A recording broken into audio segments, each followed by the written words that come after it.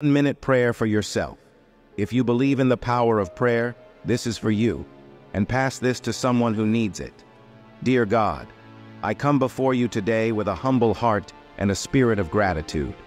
I thank you for the gift of life and for the countless blessings you have bestowed upon me as I ball my head in prayer.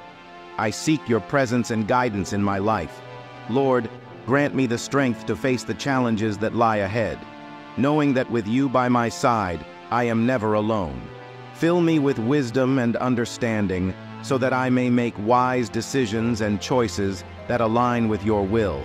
I ask for your forgiveness for my shortcomings and sins.